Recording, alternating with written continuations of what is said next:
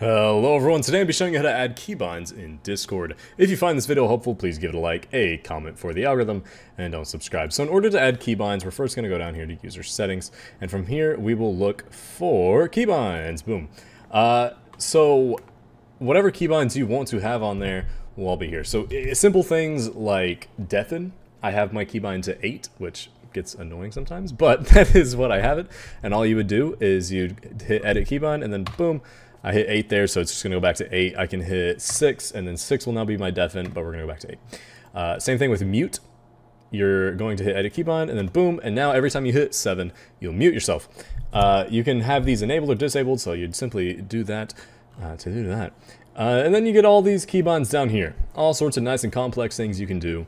But these are probably going to be your most basic ones. These are probably going to be the ones you look at most. But this is where you do. This is where you do them. This is where you find them. It's down here in user settings and in keybinds. If you found this video helpful, please give it a like, a comment for the algorithm, and don't subscribe.